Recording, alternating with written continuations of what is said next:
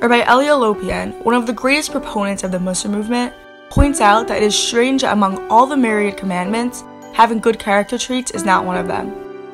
Rabbi Lopian answers that it is similar to a person who hires a contractor to build him a house. The agreed price includes the foundation, even though they are not mentioned, because everyone knows that it's not possible to build a house without them. Good character traits are also a prerequisite to being able to receive the Torah. The power of the Torah is that it forces us to be more thoughtful, more kind, and more truthful. There is a verse in Tehillim that reads, "Truth will sprout from the earth." One of the grandchildren of the Baal Shem Tov writes that one can only perceive truth after having made himself humble. By lowering oneself to the earth, one allows the truth to sprout. We learn this great trait from Moshe Rabbeinu in this week's Torah portion.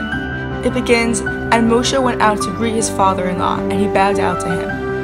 Moshe pays no attention to the fact that he is the great leader of the Jewish nation, and he goes to greet his father-in-law. The Sforno explains that small-minded people do not have the ability to recognize that they are beholden to other people.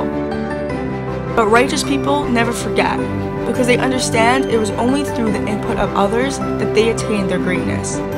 And that is why Moshe never forgot what his father-in-law, Yisro, did for him. One of the true signs of greatness is to recognize one's depth of gratitude. And that is something we can all aspire towards, to be truly great by thinking of all those around us.